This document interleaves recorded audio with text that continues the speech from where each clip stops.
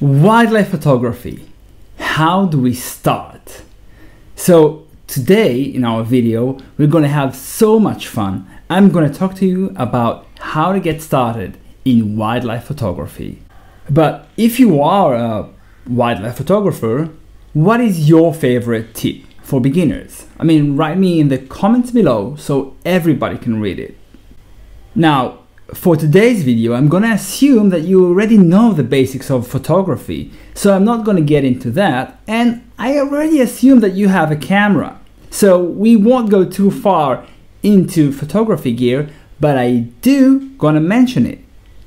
So these are my 10 tips on how to start in becoming a wildlife photographer. So tip number 1. First of all, why do you want to be a wildlife photographer? That's a very important question to ask, because if you just want to do it to get nice photos, I mean, you need to do better than that. You need to be really passionate about wildlife, animals, and nature in general in order to be a very good wildlife photographer. It's not enough to just want to take nice photos. You need to strive for more than that. 2. Photography gear. My advice to you is don't go immediately and buy the most expensive gear. I mean, you need to learn what can you do with your own gear. Your gear is perfectly fine. The most important piece of gear is what you have here. Work on that. Try to get better and better and better. If you don't have a good lens, just try to get closer, get within range, use camouflage.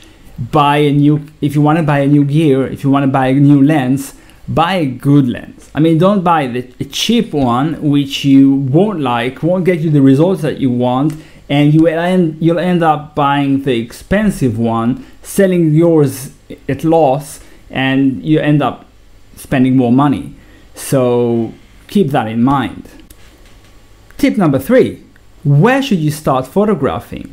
So the best way to start is in your own environment. So go in your backyard, look for some birds, go in your neighborhood, go in your area around your town, go to a nature reserve within your own country, and just go out there and practice.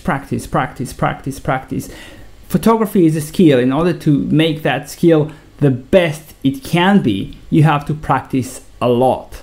Learn from other photographers like you're doing right now and look at their photos. Learn what they did right. Learn what you can do better. And that's how you start.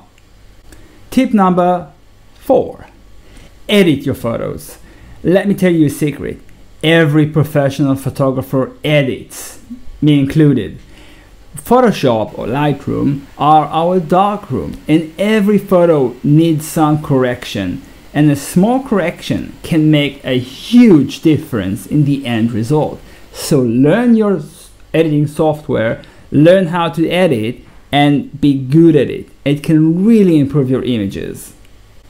Tip number 5. Ask for review, not applause. When you upload your photo, it can be either to Facebook or Instagram or anywhere else, ask for an honest opinion. If somebody tells you that this photo is not good, ask them what can you improve in it, because that's how you learn the best way you can. I mean, if everybody just says, wow, it's amazing, it's gorgeous, I wish I were you, it doesn't help you.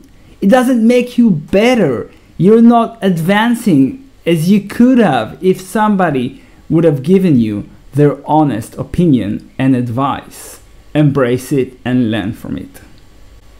Tip number 6. Get better. After you've read the reviews, you've heard other opinions, you analyzed your own photos, and you understand what you did right and what you did wrong and how can you improve, then you go out there and fix everything. I'm never satisfied with my images. I always think that we can do better, and that's the force that's driving me forward. That's what makes me take better and better photos, and I'm always trying to be better than my previous image. There is an old saying that the best photo you'll take is the one you'll take tomorrow. Tip number 7. Learn new techniques. I mean, I know I've already mentioned it before, but it's crucial in the beginning.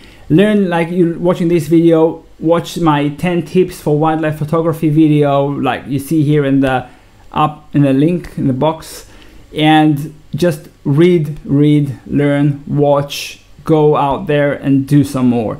I'm always learning. And again, there's a saying, if you think you know everything, you will learn nothing. So I'm also learning, I'm also trying to be better, I'm being inspired by many awesome photographers out there, and I encourage you to do the same.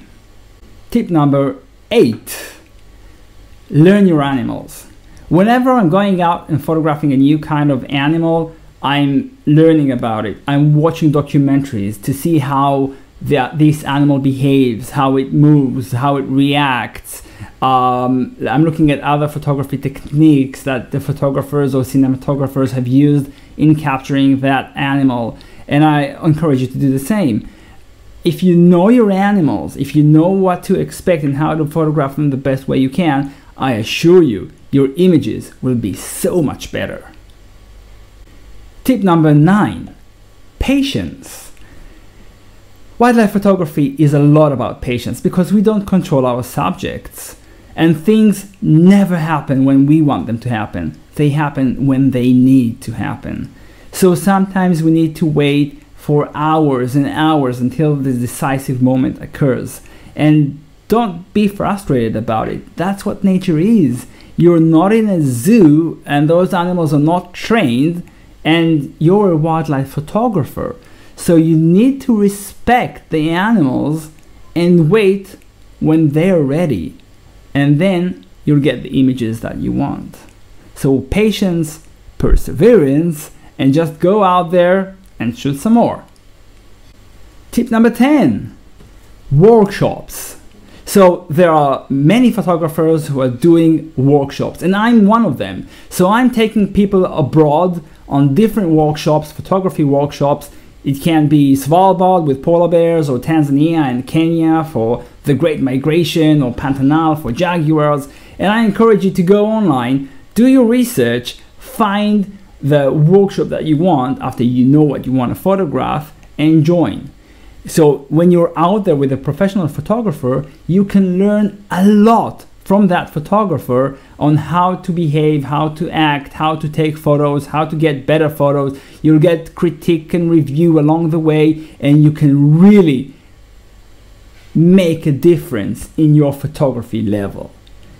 I mean, I've heard from some of my guests who came with me on photography workshops that the level before and the level after the workshop is immensely improved. So that's a huge leap in your photography skill, especially if you're a beginner. So join some workshops, go out there, take some unique photos of extraordinary animals, and you'll get an amazing portfolio, an amazing gallery. You'll learn a lot, and of course you're gonna have the best time out there being in the wild with a pro.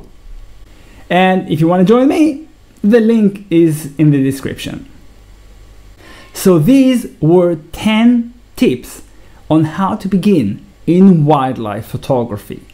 Share this video with friends and colleagues who love wildlife photography so they can learn it too. And of course, I'd love to hear your favorite tip in the comments below. And don't forget to subscribe, turn on the notification bell, and I'll see you in the next video.